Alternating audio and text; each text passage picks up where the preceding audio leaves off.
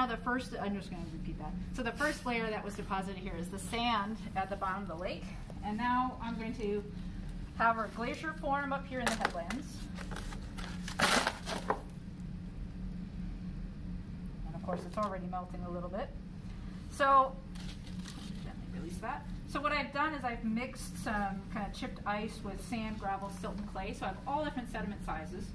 A glacier would normally not just be a pile mixed like this, but this was actually pretty similar to what the base might look like. You'd obviously have solid ice on top. And so you're going to have all this mixed sediments as the glacier's grinding through the bedrock. It's going to bring up big boulders, gravel, sand, silt, and clays.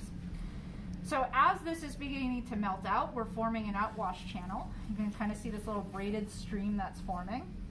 And you can see that these sediments are being carried into the lake, right? So I'm going to start to have a warming event. So we have a nice warm seasonal rain. I'm going to kind of accelerate things here a little bit.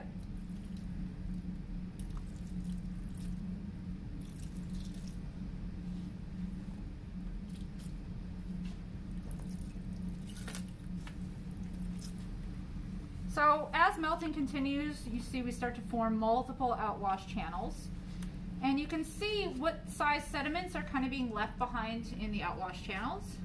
So what size sediments are we getting in here? So we started with sand, gravel, sand, silt, and clay.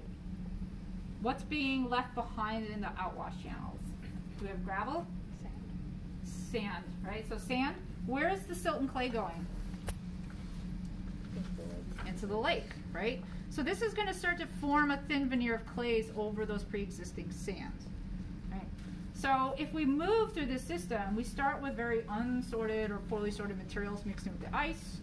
That meltwater is going to start to move things around and sort things in the outwash channels, but it's still too fast to deposit everything. So you're going to move the finer things off down into the lake.